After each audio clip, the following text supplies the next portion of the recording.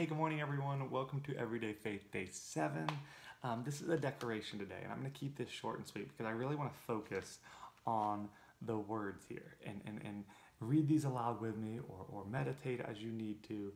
But such a strong dedication today. So let's jump into this. And it says, though I may not be exactly where I thought I'd be, I know I'm exactly where I need to be. I believe God has a plan for my life, and my journey is unfolding in a way that is unique to me. I will move forward with confidence as I set out on the journey God has called me on. Though I may not be exactly where I thought I'd be, I know I'm exactly where I need to be. A lot of times in life we think, well, I'm just not progressing. I'm not moving forward. I'm not where I should be. I'm not where it's just not happening fast enough. No, you're exactly where you need to be. You're exactly where God wants you to be. It's not about where you want to be. It's about where God wants you to be. And He's got you. He's right beside you. He's on this journey with you.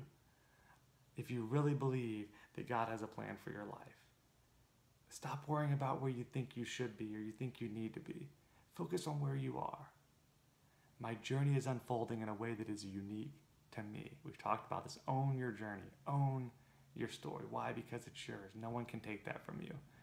I will step forward with confidence as I set out on the journey God has called me on. Guys, believe this. Meditate on this. Own this. And have an incredible day. Be blessed. We'll see you guys tomorrow. Bye-bye.